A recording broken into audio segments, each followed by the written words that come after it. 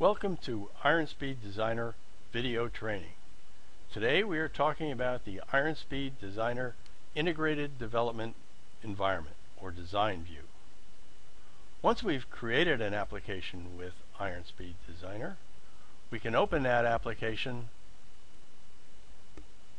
and view it in Design View to make changes. The Design View has the Application Explorer on the left. This Explorer gives you access to all of the folders of your application and all of the files in those folders. In the center is the Layout Editor. The Layout Editor, or Grid Editor, gives you a grid view of the many sections of each page. Whichever page you select, you can go to the Page section drop-down and see the various parts of that page. Every page starts with a master page, and then the page contents. The page contents of this page consists of a product record control panel, and a buttons panel. In the product record control panel is a header section and the field section. And on the right we have the property sheet and the toolbox. Each of these panels can be pinned or unpinned in order to make them available, and if those aren't shown immediately, you can go to the View menu. The View menu shows you the view you're currently looking at and what is exposed. If you don't want to see the toolbox, you can uncheck it. If you want to see the toolbox, just check it again. So we have the Application Explorer, the toolbox, and the properties. We also have the Files menu, which allows us to choose whether we see all files in the application or only those files which it's safe to edit with Iron Speed Designer. We can also decide whether we want our database fields to be displayed alphabetically or in database field order, and we can choose whether or not we want to see numbers when we display code lines in our designer.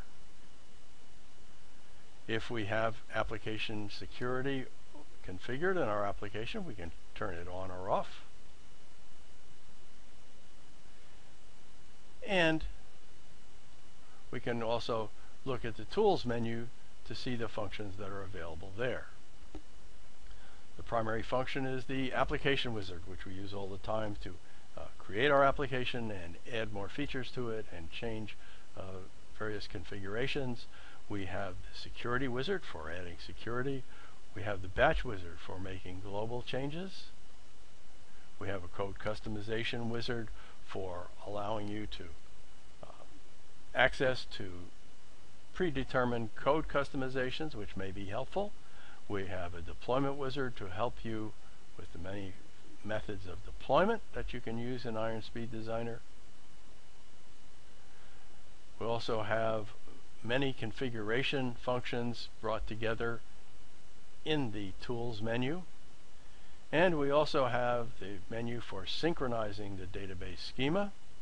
This is not usually used while you're developing the application, but as you develop it, and if you change your database schema, it's important that your application remain in sync with the database schema. So every time you change the database schema, you should come to the Synchronize Database Schema menu and synchronize your database. And we have the link to Visual Studio so that you can open your application in Visual Studio, make code changes, and then save the application, come back to Iron Speed Designer, and continue to make changes in the Layout Editor. We also have the Build menu, which allows us to build either the current page, the application that's changed, or everything in the application. If you encounter a problem where your page doesn't display correctly, that says there's an error on it, the very first thing to try is to rebuild all of your application just in case something has gotten out of sync. You rebuild your entire application. Won't take very long, and then when you display that page either in live preview or by running it, you should see no more problem.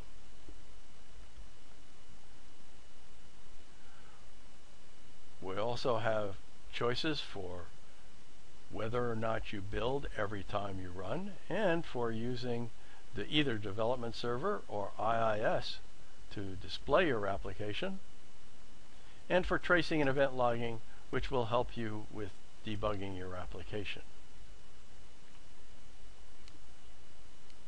Most of the things you want to change can be configured using the Properties menu. The Properties menu contains all of the functions previously included in Designer in various tabs: the Formulas tab, the Cell Editor tab, the Data Sources tab, and the Code tab. The Formulas tab is now reflected in the Action properties. So if we have a control here, the Action section of the control properties show us the formulas that apply to that control, which we can bring up the formula editor and then make changes there. For the Cell Editor tab, where we edit any cells in the grid editor, we can select the cell, and now we have the HTML editor. The HTML editor allows you to edit the contents of that particular cell.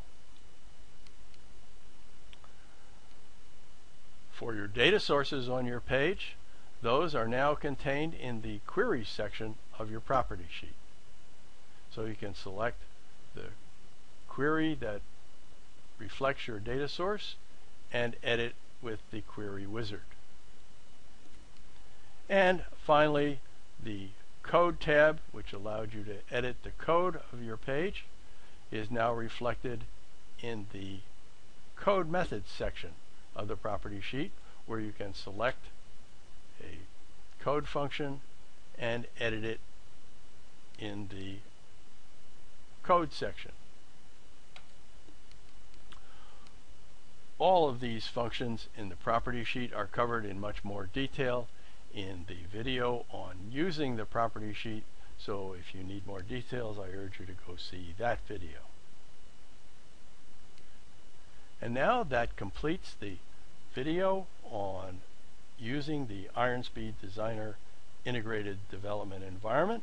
Be sure to see the many other videos available on the video pages of our website.